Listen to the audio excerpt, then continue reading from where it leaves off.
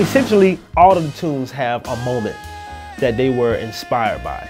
And it started with the original music that mirrors my life, you know, and mirrors how I view things.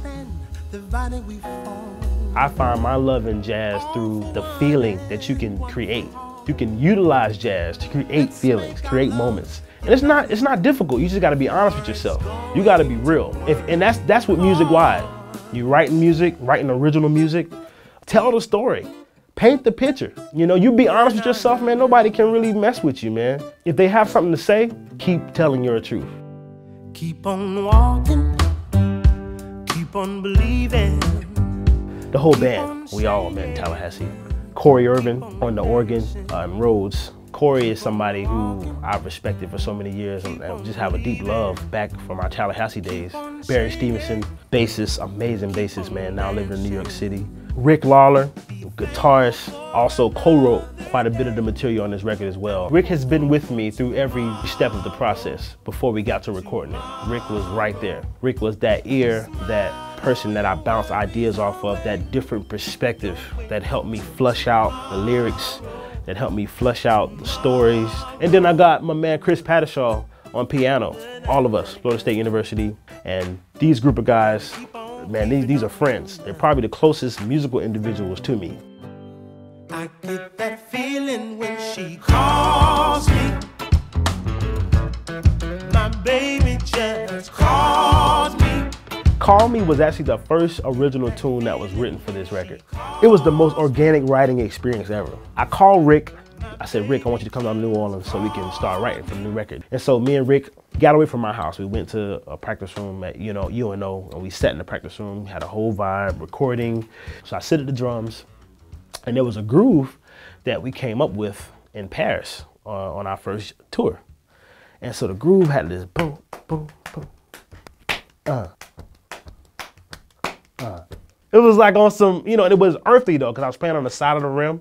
And so I started playing the groove, my phone rings. My phone rings, and guess who it is? My wife. Hey babe, you all right? Like, is everything okay? That's the first thing I want to say. How you doing? How was your day? Then once the conversation got over, Rick sat right there and watched the moment. And he was like, man, I get that feeling when she calls me. And the first lyric, I'm sitting down at the drums. There's nothing but melodies on my mind.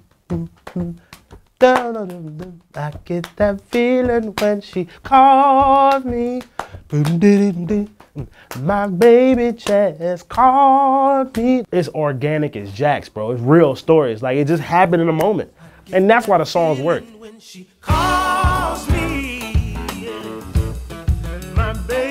And the one thing I've learned in that process of writing songs is to just be honest.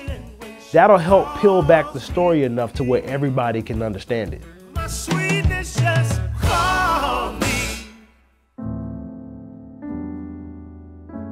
Don't Go to Strangers. It's a ballad that I love to sing. I don't sing many jazz ballads or jazz tunes per se. I do sing though, and I grew up singing all my life, and I've been blessed with a gift to bear my heart with my voice. It took me a while to come to grips with that because I spent so many years trying to play drums, man. So singing to me, I don't view it as if I'm singing. It's all about me connecting the two. I'm a drummer, I'm a singer, but that marriage together is something special.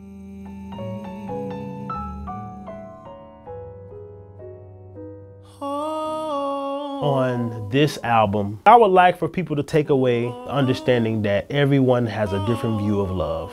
I have a view of love that is based around my family and based around my lifestyle. You have a view of love that's based around your family, your lifestyle, your view of love, your upbringing, and that all of these loves have to be one. My love, your love, all for one for all. For me, it's like, my medicine. It's like music it slides between everything words can't say.